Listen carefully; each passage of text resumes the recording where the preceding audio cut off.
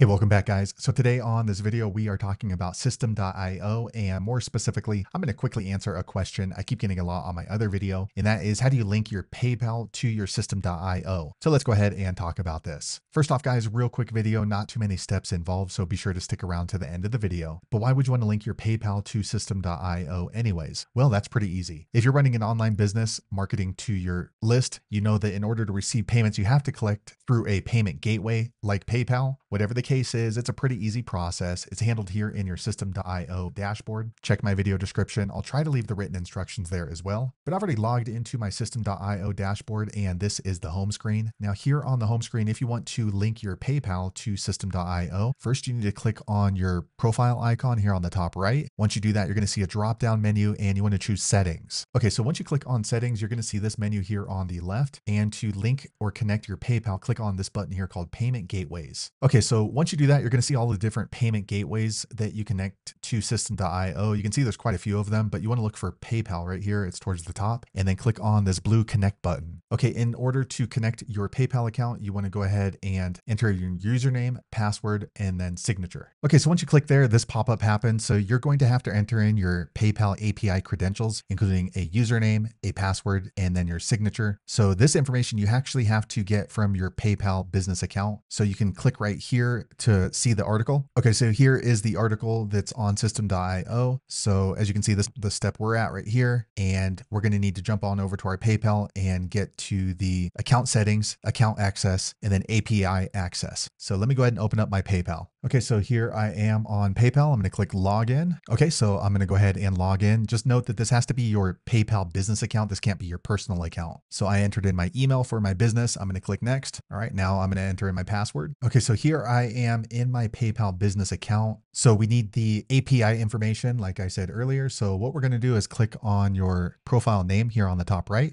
Once you click there, you're going to see a drop-down menu, and you want to click on this line right here called account settings. Okay, so once you click there, you're going to see the account access. If you don't see this page, look on the left, you're going to see this menu. Click on account access right here. Once you do that, you want to scroll down until you see API access right here. Go ahead and click on the blue update button here on the right. Okay, so once you click in there, this actually looks a little bit different than the instructions that are given. So let me jump back to the instructions right here. Okay, as you can see, you click on update like what we did, but this screen looks a little different. It might have been updated, but this part is important. Scroll down to this section, MVP SOAP API Integration Classic. So let me jump back over to my PayPal. Okay, so we're going to scroll down, and then here is what the box looks like. This is where you need to be, the one that says Classic. Okay, guys, so this is the information that you're going to need. This is the username right here. This is the password, and then this is the signature. So we're going to go ahead and copy and paste all this information into System.io. Okay, I went ahead and pasted all the information in. One thing I want to note is that it looks like it's your username for your PayPal and your password for your PayPal, and then maybe just a signature of you. That's not the case. You do need to go to the API function that we went to